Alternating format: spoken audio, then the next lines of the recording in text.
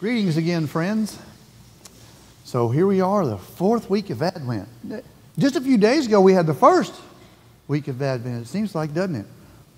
Is it just me, or does December go by like especially fast? It's like the fastest month all year, right? You know, you go from Thanksgiving to Christmas, and if you hold your eyes closed too long, you just miss the whole thing. So you've got to blink really fast during this time of year. But as I was preparing for today's message, and I was contemplating on all the things that the lectionary has taken us through up to today, and when I get to today's message, there was part of it that just jumped out at me. And I was trying to think, well, what happened to that message?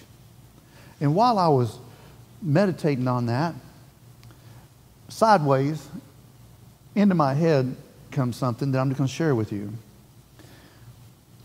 Y'all ever been driving down the road, like with the windows down? And you're riding maybe on a highway or something, so you're driving, 50 miles an hour or faster. So there's a lot of noise going on. And your favorite song comes on the radio. I mean, like your all-time favorite song, the one you know every word to, right? It's the one that you love to sing by yourself in the car. And so you turn the radio up so you can hear it. And you're going down the road. Well, you just happen to be getting off the road now while that song's playing. You're still singing and listening to it. But when you get down to the stoplight, you realize that the music you've been listening to sounds terrible. Anybody ever had that happen? This sounded fine back there on the road, but when you pull up and all that noise goes away, you realize it sounds terrible. Have you ever noticed that? Do you know why that happens? Well, listen carefully. That happens because while we're back there down the road, there's a lot of noise going on. Noise is critical here. It's important. There's a lot of noise going on. And so in the light of all that noise, we turned it up louder to hear what we wanted to hear. And in the process of that, we run into the limits of mechanical things. And we don't discover that till we pull over and the noise around us goes down, and we realize the mechanical things we were listening to were overextended. They were distorted. And distortion is the key word in all this. Okay? Now, what some of you may or may not know is I spent about 20 years in the professional audio business. I mean, I built sound systems in cars that were many decibels louder than rock concerts. And it'd be crystal clear. A lot of these cars, hundreds of them, I designed and built. You could ride down the freeway in these cars with your windows down and not hear the other cars, but just crystal clear music. And if you pulled off the side of the road at the stoplight, it was still crystal clear music. It didn't get all like that because that's what it was designed to do. But most of us don't have that kind of sound system in our cars. But the distortion is what I want to point out to you tonight. And I want to share with you just a little bit of some of this technical stereo knowledge, because it's important to understand and put some of the things in perspective of what's been going on around us and what still goes on around us and is going to continue to go on around us. Sometimes I bring props to preach with, and tonight I brought this. Now this is a speaker. It is a car speaker. I put thousands of these in cars. I'm one of the people, starting in the 1980s, that put the stuff in people's cars that the kids drove through the neighborhoods and annoy you. I did that. I did that. But something interesting about speakers here, you see the way it's kind of made here, this is a little basket, and of course this is the cone part. This is the part we always see, right? Y'all know this part moves in and out when the music plays. But did you know that when all of the equipment added, this is a mechanical piece, by the way, it performs based on what's put into it. It performs mechanically. And just like your car motor or anything else that's mechanical, it has limits. Every different speaker, regardless of size, has limits. And when these things are functioning properly, they go straight in and out. Perfectly straight in and out. But when you overdo it, like when we turn it up too far going down the freeway because our little system won't really play that loud, the speaker no longer goes straight in and out. It goes out so far and then it goes sideways. Sideways is important because the distortion that we hear when the music gets all fuzzy, there's lots of different words people use. Music got fuzzy, it got clear, it got ugly sounding. That's distortion. And the distortion comes from the speaker going sideways. because the amplifier ran out of power and or the speaker reached its limit. It could only go so far out and then it went sideways. Okay? So sideways and distortion are critical when it comes to hearing things clearly out of a speaker. If it's going straight in and out, it's clear, it's a pure message, it's a pure signal, the music sounds clear and fine. You can totally understand it, everything's good. But as soon as the amplifier runs out of power or the speaker is overrun, it goes sideways. Distortion comes in when things start going sideways. Okay? Noise, too much noise can cause us to find things being turned up too high to keep up with the noise. And sometimes what's being turned up that we're trying to hear gets distorted because it goes sideways. So today, when we read our lesson, I want to see if you hear the thing that I heard that's the main point. It's up on the screen in case you miss it. But it's the main point of today's scripture reading, okay? So let's hear the reading. This is in Matthew chapter 1. We're going to pick up at verse 18. And let's read what the gospel writer has to say about Jesus. This is how the birth of Jesus Christ came about. His mother Mary was pledged to be married to Joseph. But before they came together, she was found to be with child through the Holy Spirit. Because Joseph, her husband, was a righteous man and did not want to expose her to public disgrace, he had in mind to divorce her quietly. But after he had considered this, an angel of the Lord appeared to him in a dream and said, Joseph, son of David, do not be afraid to take Mary home as your wife, because what is conceived in her is from the Holy Spirit. She will give birth to a son, and you are to give him the name Jesus, because he will save his people from their sins. All this took place to fulfill what the Lord had said through the prophet. The virgin will be with child and will give birth to a son, and they will call him Emmanuel, which means God with us. When Joseph woke up, he did what the angel of the Lord had commanded him and took Mary home as his wife. But he had no union with her until she gave birth to a son, and he gave him the name Jesus. The gospel message for God's people. Thanks be to God. Okay.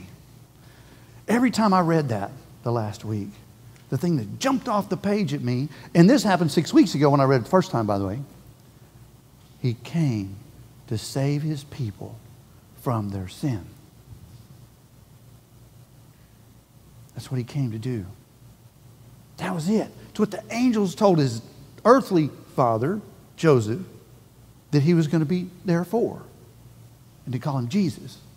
Now, there's two names for Jesus in this reading tonight. There's Jesus and there's Emmanuel.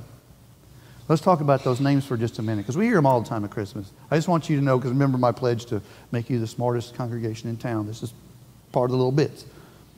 Jesus comes from Yeshua, which is a close version of Joshua. Now, Joshua means God is salvation, and Yeshua means Yahweh saves. Okay, it's Yahweh saves. Emmanuel means God is with us. So, Yeshua, Jesus, Emmanuel. One of those names is what he does. Yahweh saves. The other one is who he is. God is with us. Jesus, Emmanuel. He comes to save his people from their sin. So who are Jesus' people? I mean, besides us. Everybody. Everybody who accepts Jesus is baptized, confesses and repents of their sin regularly, and accept that Christ came for us, died for us, resurrected to have victory over death, and he gives us a way out of the messes we make. Yahweh saves, and God is with us. In all the noise going on all around us. Just like we're riding down that country highway. Our favorite song comes on. The message of Jesus. In today's world with all the noise going on. Y'all know what the noise, right? The TV, social media, all the stuff going on, what people talk about, what's allowed to be talked about, what's not, canceled, not canceled, gaslighted, not gaslighted, all the stuff. That's noise. And what's happened is that faith messages have been turned up, and some of them have gone sideways. You know, relate to that? Because remember what happens when sound goes sideways, right? Distortion happens. That's why that was important, to tell you about how speakers work. Most of y'all don't give two hoots how speakers work, and I get that. That wasn't the point. The point is for you to understand that even mechanical things can communicate the process by which some of this stuff is happening. When the noise gets raised up so loud, the noise of the world gets raised up so loud, and we're trying to hear God messages through it, if we're not careful about which God messages we're hearing, because some of them are amped up, but some of those that are amped up are going sideways and they're distorted. Don't we know that to be true? There's a lot of false teaching going on. And the only teaching that matters right now in this period we're in Advent. Next week we're going to be celebrating the arrival of Jesus as the baby. But we should be crystal clear by now through the Advent cycle. We were in desperate need of God coming to bring us some relief, because we had piled sin upon sin upon sin upon sin, and bad behavior and all bad habits and everything we'd like to do. We had piled all that up between us and God. I don't know about y'all, but I didn't have a shovel big enough to get my stuff out of the way. It was impossible. The load I was carrying, the sin debt, the bad habits, the bad behaviors, everything. At one point in my life was just too much. Couldn't do it. But thank God. Thank God for real that Jesus came and He lived the life He lived and He taught the things He taught. And He showed us. He loved us. He cared for us. He still does today. He provided a crystal clear path. It's narrow, but it's crystal clear. See, friends, the message we want to hear comes when we're able to cut the noise down and hear with clarity what God's message is. And God's message is Jesus came to save His people from their sin. When you think about what would be the most important thing for the angel to tell Joseph about the baby that's in his wife when he hadn't had any relationship with her yet, and she's pregnant, and in those days the choice was a quiet divorce or a public one, and she got stoned and killed. What would be the one thing that was so important that the angel could tell Joseph that would make him acquiesce and say, okay, He's going to save His people from their sin? That's the message I couldn't get away from all week. You know, sin is not something any of us really wants to kind of dwell on. Well, we almost never talk about it. You can go to any other church and they probably don't talk about it. That doesn't make it go away. That just means you're not talking about it. But yet, we live day in, day out, for years sometimes, with the consequences of our sin. Because see, we have the sins we confess and repent. The things in our life gets transformed and changed for the better. We're all loving that part. But what about the ones we don't share? What about the ones that we don't really repent of? Because, well, God just made me that way. I love that one the best. That's my favorite. Well, God just made me this way. He knows how I am. Really? God made you treat people that way? God made you do those things? God makes you act that way? Really? No. God didn't make you do that. You're making choices to do that. Why don't you surrender that? Most of us have things we have to surrender at one point or another, particularly if we've been in a meaningful relationship with somebody for a while, right? Any man in this room that's been married for any number of years will tell you there's things he used to do when he was single he ain't doing anymore, especially after being married for a while, because they don't fit with being in a relationship. Likewise, some of our behaviors, regardless of our gender, some of our behaviors don't fit in a right relationship with God. That's a little bit we hold back. God, you can have this part of my life, but this part over here is mine. I'm keeping this. I like this. This is fun. This is whatever. But God, I'm okay with this part. And see, it's this part we got to worry about. It's this part that Jesus came for. To give us relief from our sin. He came to save us from that. The part that's holding us back. The part that keeps us in bondage to self. The part that keeps us having broken friendships and broken relationships. Arguments with people out of nowhere. Maybe it's driving behavior. I don't know. It could be all kinds of things. And everybody's different. But we all got some. Did y'all know that little baby that we're going to recognize next week grew up? He grew up. And when he grew up, he taught us things. He taught us all he could for 3 years. And then he sacrificed for us to save us from our sin. Even the ones we want to hang on to, he came for those too. So when you find yourself in a world that's got a lot of noise going on, and the gospel message gets a little iffy sometimes that you're hearing, you kind of question, is that really right? Because it's not really jiving with what your spirit's telling you. What you understand when you read Scripture. What you hear from pulpits that preach the Bible. What you know in your heart to be true, because God wrote His laws on our heart, right? Those things that we can't really reconcile with the truths as God's presented them. There's a lot of sin lying out there in that. Jesus came to save us from that. He came to save us from the distortion, the going sideways of the gospel message. Friends, beware of the distortions and the sideways messages. Stay true to the Word of God as it's presented in Scripture.